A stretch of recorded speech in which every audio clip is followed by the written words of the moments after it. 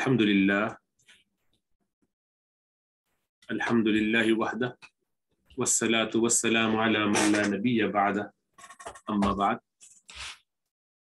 So with regards to the story of Sayyidina Yusuf alayhi salam, we have gone through 11 out of 12 ruku', like roughly few ayat left from the 11th ruku', which is a portion of Quran which is recited in prayer. So just have a bit of idea what happened when Sayyidina Yusuf alayhi salam managed to meet the parents and the siblings, and they, after some time, obviously spent good time together. Just reflect on the story of Sayyidina Yusuf alayhi salam, how he had been through a lot of trouble. Three major ones were the mistreatment of the brothers, causing him to have a very rough time at a very young age, and then separation from the father, and then he was subsequently being imprisoned without causing any issue at all, without having any trouble from his side, no mistakes at all, innocently was imprisoned at that point.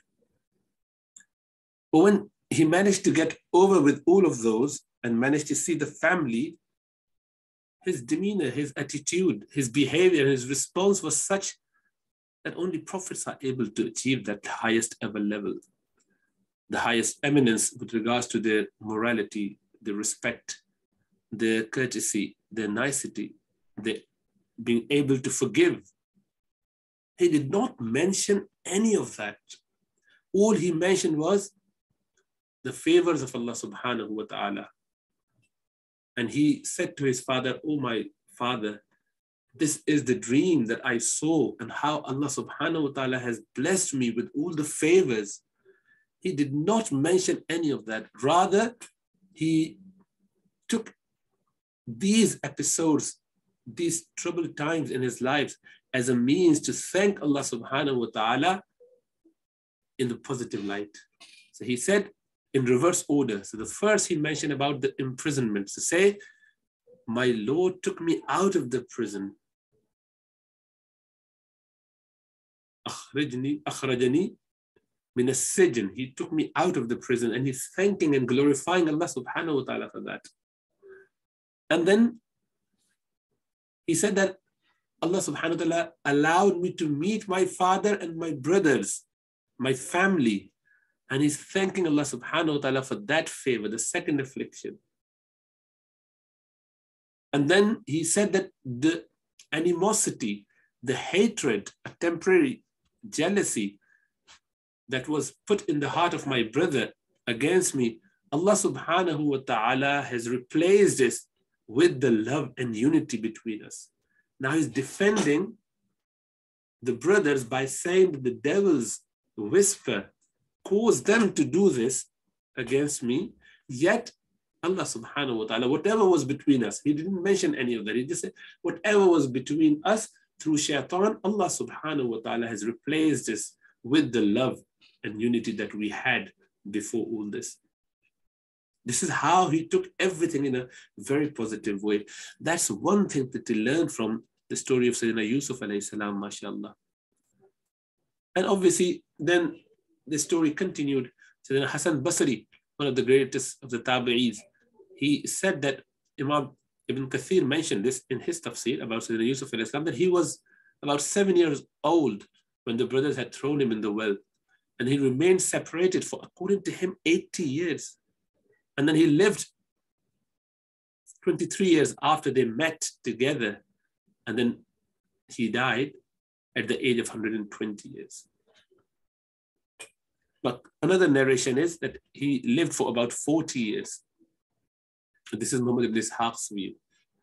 But obviously, these are all understanding and learning from the people of book, and they do differ on certain things. But anyway, whatever it was, Yaqub alayhi salam lived with Sayyidina Yusuf alayhi salam after they met in Egypt for about another 17 years. And then he passed away. Imam Qurtubi mentioned Sayyidina Yusuf alayhi salam, when he was with his father and the father is about to die, Yaqub alayhi salam, he instructed that his body to be taken to the blessed place in Syria. And that's exactly what happened. So that is where this idea of people putting the bodies of their loved ones and taking it to Baytul Maqdis in modern day Palestine area. And it is custom now for the people to be buried as a special place, which is obviously a very special place anyway. In our Sharia of Muhammad sallallahu alaihi wasallam, it is discouraged to move bodies from wherever they die. This is stay wherever they passed away, unless there's a good reason for that, which normally is not. So we shouldn't be transporting body from one country to another. But for them, it was perfectly fine. In their Sharia, it was okay to be buried in a blessed place. So this is exactly what Sayyidina Yaqub alayhi salam ended up being buried in. And likewise, Yusuf alayhi salam subsequently. Now, Sayyidina Abdullah ibn Mas'ud, he is reported of saying that there were about 93 to 100 people who came with Sayyidina Yaqub alayhi salam as a whole family with their children and, grandchildren.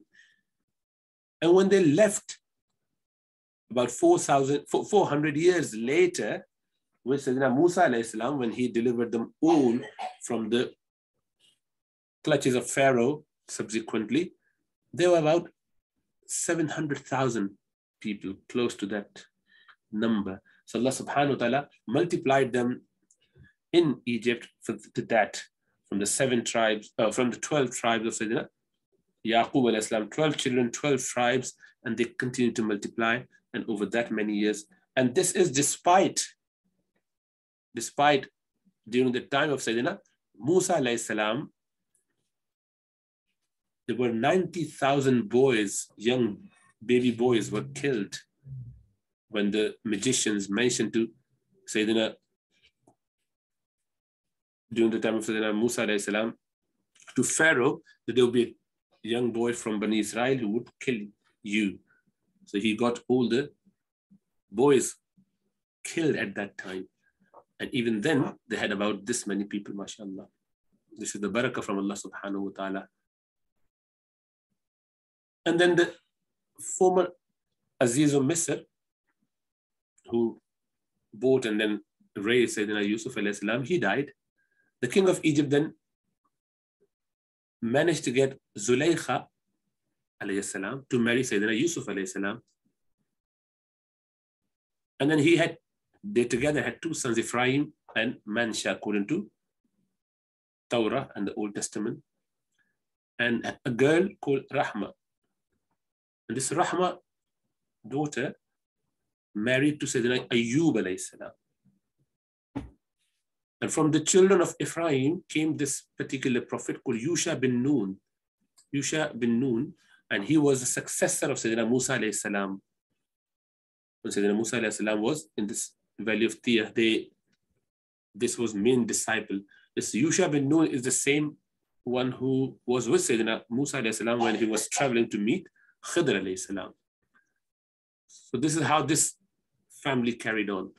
Sayyidina Yusuf alayhi salam died at the age of 120, and he was buried around there. Sorry, he was buried around in River Nile. His body wasn't moved to Palestine. Urwa bin Zubair mentioned, as Ibn Ishaq, the historian, famous historian, the Sirah narrator, he reports when Sayyidina Musa alayhi salam was commanded to leave Egypt with Bani Israel, it was revealed to him that he should not leave the body of Sayyidina Yusuf alayhi salam in Egypt, and he was ordered to take it with him to Syria and bury him close to his ancestor. So Sayyidina Yusuf alayhi salam was then taken from this place to Palestine, and Musa alayhi salam finalized it. After Sayyidina Yusuf alayhi salam, the Amalika took over Egypt. And they had the pharaohs controlling the area. They were living according to the teaching of Sayyidina Yusuf alayhi salam. With time, they started getting change in their understanding, in their Sharia, in their learning. And slowly, they all went on to their way and keeping themselves distant from the main teaching. However, they still were believers. But they were subjected to a lot of torture and oppression by the Pharaoh and the local people.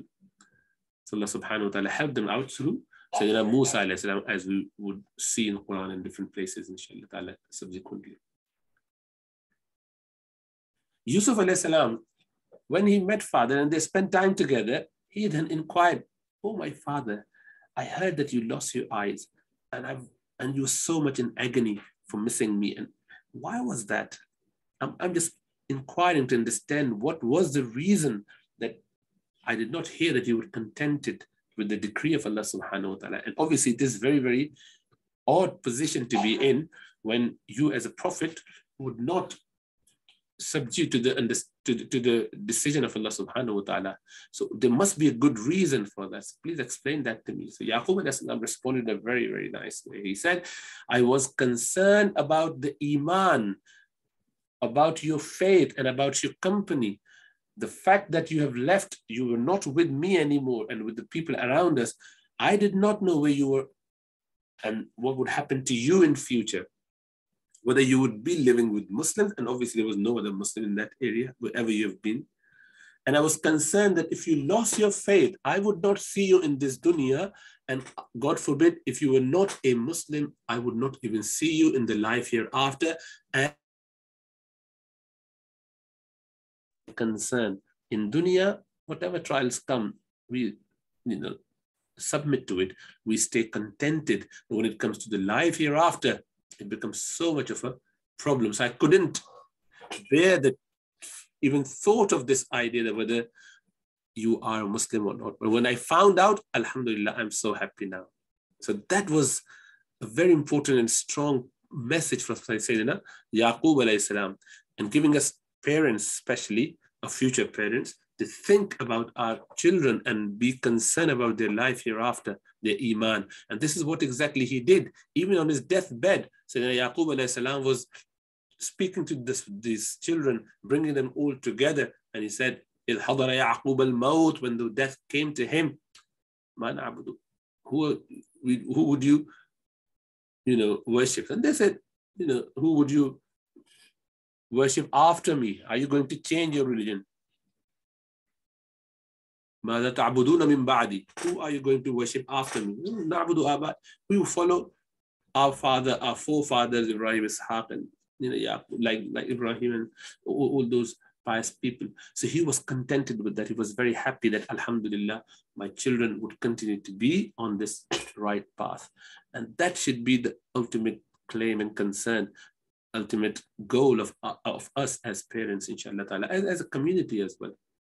So anyways, Allah subhanahu wa ta'ala, after this, he said, أعوذ بالله من الشيطان الرجيم بسم الله الرحمن الرحيم ذلك من أنباء الغيب نوحيه إليك. This is from the news of unseen which we reveal to you, O Muhammad sallallahu alayhi wa sallam. وَمَا كُنْتَ لَدَيْهِمْ إِذْ أَجْمَعُوا أَمْرَهُمْ وَهُمْ يَمْكُرُونَ. And you were not present with them when they put together their plan while they conspired. And Sayyidina Yusuf alayhi salam. And that was the answer to the question the Jewish people gave to the Quraysh, the pagan Meccans, to ask this man about Yusuf alayhi salam and what has been narrated about him. So let's see if he knew the detail of this particular prophet, which was revealed in our books, and people have actually forgotten even from our text. This is something very, very uncommon as a knowledge. So then he definitely been inspired by Allah subhanahu wa ta'ala. So that's why they asked this question, and Allah subhanahu wa ta'ala has given a detailed account of Sayyidina Yusuf alayhi salam in the most beautiful way with all the details in one place. And it was presented in such a way that was now going to benefit Rasulullah sallallahu alayhi wa sallam. They still stayed in denial. They did not accept. So Rasulullah sallallahu alaihi wasallam was very hopeful. Then since I responded through the revelation in such a way that they are going to submit to it. But unfortunately, when truth came, they did not accept it. And that is why Allah subhanahu wa ta'ala says, and most of the people are not going to believe. Even though the proofs of his being a prophet were clear, and even if he himself longed for it or tried his best, the sense of the statement is, your duty is to spread the code and seek the betterment of people. That you succeeded in it is not in your control, nor is it your responsibility, nor should you be grieving over this. وَمَا أَكْثَرُ النَّاسِ وَلَوْ حَرَصْتَ بِمُؤْمِنِينَ. And most of the people, although you strive for it, are not going to believe. They're not going to be accepting the message. That was obviously a very clear idea from Allah subhanahu wa ta'ala. Yet for Rasulullah sallallahu alaihi wasallam, it was heartbreaking because he was trying his best, but the Makkans, the family, the relatives, the people in the community, they didn't accept it. So Allah subhanahu wa ta'ala made it very clear that we should be effort-oriented rather than the outcome-oriented. Our attitude is, I want this as an outcome. If there was no result, my expected result, then I'm unhappy and I'm upset. I get depressed. People do get, even the religious people, even the pious people, they get so disappointed by not getting the outcome they long for. And yet, as a human being, this is natural, but this is not sought after goal. This is something that you leave to Allah subhanahu wa ta'ala. You resign completely without going too much into that, human emotional attachment to the outcome. Rather, we should grow out of it, because whatever happens with the plan of Allah subhanahu wa ta'ala, with the decree, with the wisdom of Allah subhanahu wa ta'ala. So we need to change our attitude. Then everything becomes smooth. As long as I am sticking to Sharia, as long as I'm following the path of my Lord, as long as I'm following Allah subhanahu wa ta'ala and Rasulullah sallallahu alayhi wa sallam's way, according to their teaching, according to how scholars and ulama have taught us for 1400 years, I stick on this track, regardless of whether I achieve anything or not. And that is why you would find in Hadith of Sahih al-Bukhari and others that they will be on the day of judgment. There will be on the day of judgment prophets who would have 1% believing in them. For some, there will be none who would accepted them and took shahada based on the teaching of this prophet. Obviously, the revelation and the support that these prophets get, people should just listen to them. And they are the best of the people of the time, the best character. Everything is just so perfect. And yet only 1% or no one accepting them as a prophet. They could not convert anyone. They could not make anyone realize that. What does that mean? In the eyes of Allah subhanahu wa ta'ala, it doesn't matter what you achieved. What matters, what did you work for? What was your jihad? What was your efforts? So we are only laysa lil insani illa ma sa'a. Whatever we do as a hard work, that is what is going to be our due reward from Allah subhanahu wa ta'ala based on, rather than what we feel. If the outcome was there, fine. Alhamdulillah. If we get some outcome, وَأُخْرَى تُحِبُّونَهَا, that is another important aspect of our life. As a human being, we would want to get some benefits in this world as well, some outcome, but that is not expectation from us. And we shouldn't be too much concerned about that.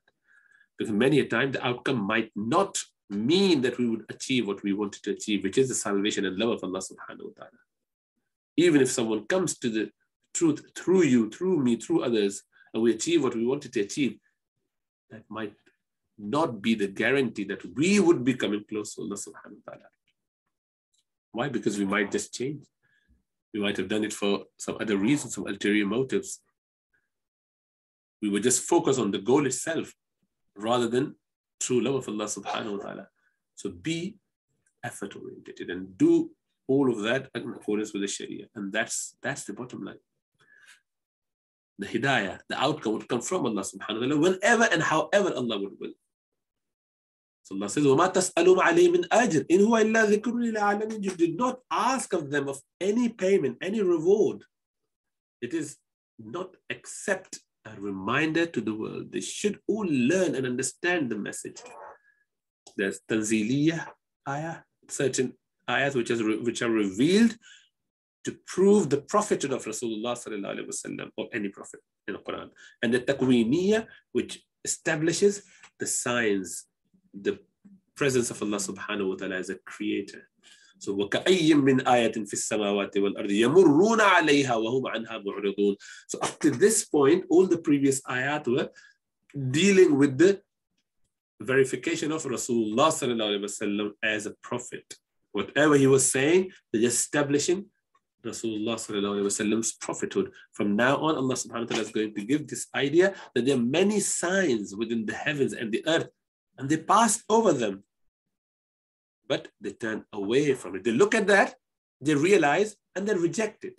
These signs do not help them. Why? Because they have not got the intention to learn from. They do not want to take anything from it. They do not listen to the well-wisher. They've realized that this is the true prophet of Allah subhanahu wa ta'ala. Yes, and yet the arrogance, the obstinacy, they do not want to accept it. They reject it. They've seen all the signs of Allah subhanahu wa ta'ala, yet keep passing by without even paying any attention to it. They would not look at even the punishment the people before them have gone through by rejecting the prophets. So they know it through their books, through the stories that they heard from people, and yet they would not open up. They would not realize what they're doing. وَمَا يُؤْمِنُ أَكْثَرُهُمْ بِاللَّهِ إِلَّا وَهُمْ مُشْرِكُونَ. And most of them will not believe in Allah subhanahu wa ta'ala except while they associate. And what they're doing? They're associating partners. Even if they either reject Allah subhanahu wa ta'ala completely, or if they believe, they attach another God. They attach some partners to Allah subhanahu wa ta'ala. Ibn Kathir rahmatullahi alayhi said, there could be even Muslims who believe in Allah subhanahu wa ta'ala, but they are involved in a different kind of shirk. Not the idolaters. That's a group which is included, which has been mentioned here. The rejectors, the first one, and the second one is the idolaters, or associating partners with Allah subhanahu wa ta'ala. But even the Muslims who believe in Allah subhanahu wa ta'ala and Rasulullah sallallahu alaihi wasallam, yet some of them may end up committing this different type of shirk, which is ostentation, show off. Rasulullah sallallahu alaihi wasallam said, the most dangerous of things I apprehend for you is the small shirk, the shirkul khafi. When the Sahaba asked as to what that could be, he said, sallallahu alaihi wasallam, hypocrisy is a small shirk. Hypocrisy, nifaq, hypocrisy, which is that you're doing something in order to please someone else. The ulterior motive is something else. Likewise, Rasulullah sallallahu alaihi wasallam said, swearing by other than Allah is this type of shirk. Likewise, taking vows and offerings in the name of other than Allah is a type of shirk as well. So you are sacrificing an animal, not for Allah, not to get the closeness to Allah, but to get the closeness and nearness, the qurb, to this particular pious person, even the prophets, even the whoever, yet not for the sake of Allah. So you do not do that. This is an act of worship that should only be done to Allah. Yes, you slaughter or you donate that reward, that meal or that money or whatever things that you want to do as charity to please Allah subhanahu wa ta'ala, but the reward of this could be donated to that individual. That's a different matter. No, that's allowed. This is okay. This is called Isalu Sawab, donating the reward. That's a different matter. We'll cover that in detail at some other points. But this is done to please Allah in the name of Allah, and then the reward is then given to that individual. That's okay. But sometimes people do it in order to come close to that individual through that action. This is called qurb. This is the ibadah. And that is shirk. That is haram by consensus. أفأمنوا أن تأتيهم غاشية من عذاب الله أو تأتيهم الساعة بغتة وهم لا يشعرون. Then do they feel secure that they will not come to them an overwhelming aspect of the punishment of Allah, or that the hour will not come upon them suddenly while they do not perceive? They don't know. It can come. They should be careful about that. This is where Allah subhanahu wa ta'ala is trying to admonish them after giving all the positivities. Now, the trouble. So there is a room for warning. And that is why the prophets are called Bashir as well as Nadir. They do Tabshir, mean they give the Bashara, the glad tidings, but they also do Inzar. They warn. It's not just you appreciate all the time. Unfortunately, it has become a problem in the modern time where you do not tell off at all. You do not rebuke anyone. You keep giving positive responses. With that, you expect that they would change their behavior, but many a time they don't. There are people who would want to have, a lot of favors and then they improve. People who deal with carrots and they're happy with that, but they're certain with stick as well. They need to have that. You have to have affection, but you should also be cautioning people. You have to ensure that. And I just give you a small story about Sayyidina Imam Thanwi rahmatullah alayhi. So he passed away about 100 years ago or so from India. One of the greatest of the, faqih and mujtahid, and also a qari of Quran, plus a spiritual master. So he was mufassir as well. He's done a lot of work, mashallah. But anyway, so this Mawlana Shafi'i Thanwi Sahib rahmatullah alayhi, he had a student once. He came like a common man. He would come to his circle and he asked him, Ustad, I get this waswasa, this whisper that I should become Christian.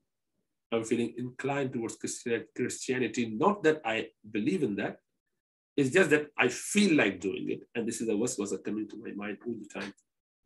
So Sheikh explained to him once, twice, three times, first day, second day, third day, and he kept asking the same thing. He would go home, ponder over it, and would come back, same issue, same issue. And in the majlis, he mentioned that again, the third time after the fourth time. Sheikh has exhausted all his, wisdom and explanation and everything. And it was known in those days, it could be told off anyway. But this time, and Sheikh Shafi'i Thanwi was very strict in most of the cases, if need be. And he was in that majlis, like, his life going on with so many people around. And this man kept saying the same thing, and Sheikh slapped him on his face straight in front of everyone. And he get him, so kicked out of them and said, go out, Allah, leave Islam if you don't want to. And then Allah doesn't need you, go. And he had that, strong slap on his face, and he got completely stunned. He sat for a few seconds, couple of minutes, and he raised his head. He said, Ya Sheikh, my waswasa is gone. I do not feel that I want to be Christian anymore. I'm done. I'm sorted. Jazakallah for that. So sometimes you need to do that operation. In olden days, especially, it was a norm, but nowadays, obviously, it's a taboo. So Allah subhanahu wa ta'ala would give you good tidings, all the favors, all the positives, but also sometimes you need to be a bit strict, that there will be some punishment as a deterrent sometimes, and someone would need it at times. So inshallah ta'ala, keep that in mind. So here Allah subhanahu wa ta'ala is making it very clear. Are you waiting for a punishment from Allah subhanahu wa ta'ala? What would wake you up? Has the time not come to wake up, to improve the situation? Inshallah ta'ala. So from this ayah, we just cover it next week, inshallah ta'ala. A few more ayahs to go, and this surah will be finished next week, inshallah ta'ala.